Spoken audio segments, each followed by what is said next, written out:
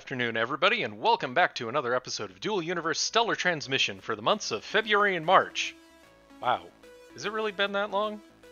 Anyway, we're going to attempt to take in all of the month's notable player events and happenings and condense them down for you to enjoy. But before we go on, we want to thank all of you for helping grow our content, and if you're not already, maybe consider subscribing as it helps us to continue to give you this content. To start off with, we have some breaking news, a shock that rippled through the DU community, leaving all of us with some anxiety about the future of DU. The cause of this unsettlement? After a huge period of silence, the DU community awoke to the shocking news that Jean-Christophe Baillet of Novaquark has been removed from the role of CEO, with nothing but rumors and speculation surrounding the truth around his removal.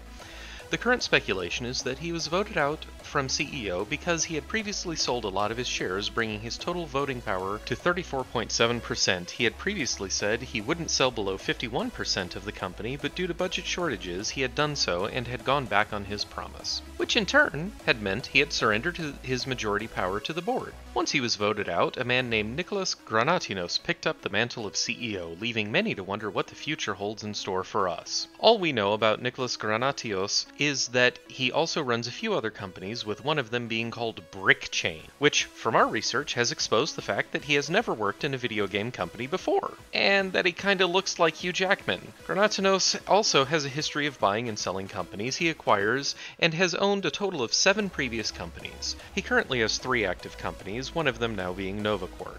It's no secret that NQ has seriously desirable technology that massive companies such as Microsoft want to swoop in like vultures on. We dug further and also discovered he has had a messy divorce, which led us to asking the question of his true motives in becoming CEO of NQ.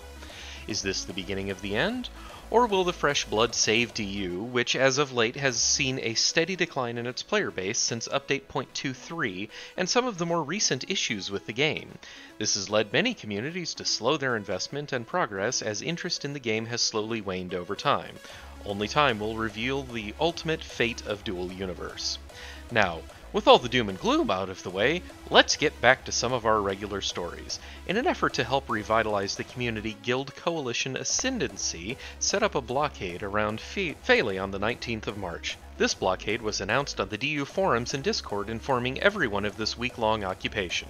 The goal of this move was to encourage PvP, a little RP, and to invite the DU community to engage in combat and help create more interest in content for the game.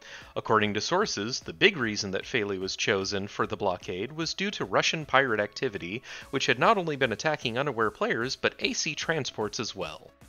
Empire, with some assistance from Penrose, tried to defeat the blockade, but ultimately lost after a long and hard-fought battle. As you can see from their screenshots displaying now, it was absolute carnage. This is mainly because Ascendancy outnumbered them 6-1.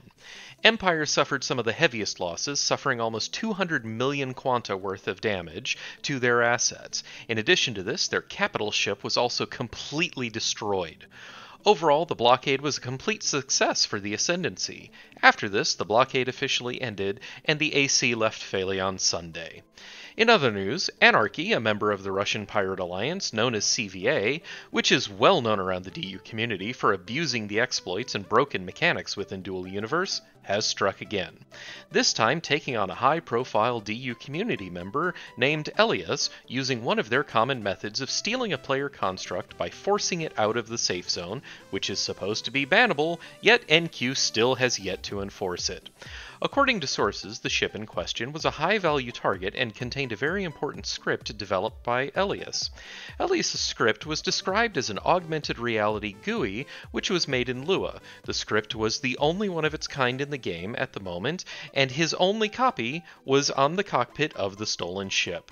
Here's hoping that maybe NQ will take note from the community as the backlash intensifies. This is a very different reaction compared to the last time an exploit of this magnitude had occurred, that being an incident where Marketplace 15 had its RDMS set up incorrectly and was subsequently stripped of resources, resulting in the ban of dozens of players, most notably Scoopy and Uberjuice. You will see their side of the story on screen now. Scoopy and Uberjuice were senior officers of BSI, who is one of the largest Star Citizen organizations currently at about 2,600 members, 8th in the world, and were in the process of making DU their secondary venture, expecting a large number to join DU. The banning of 2 of their senior officers over a misunderstanding and unwillingness to discuss the topic turned the BSI community away from investing in DU over its poor community management. This also clearly shows an inconsistency when it comes to banning of players, seemingly only occurring when the devs themselves are affected in some form. Hopefully, with the new leadership in NQ, we will start seeing a more fair judgment around the community. However, this remains doubtful. It is no secret that the player base has had issues with NQ dev teams for quite some time now. This would be an easy fix if they took a page out of the book from the Starbase dev team, which often engages with their community and are generally held in high regard around the Starbase community. Well, that's all we have for this month. Stay tuned and be sure to subscribe for more Dual Universe related political updates as well as updates for other various space games, and we will see you next time.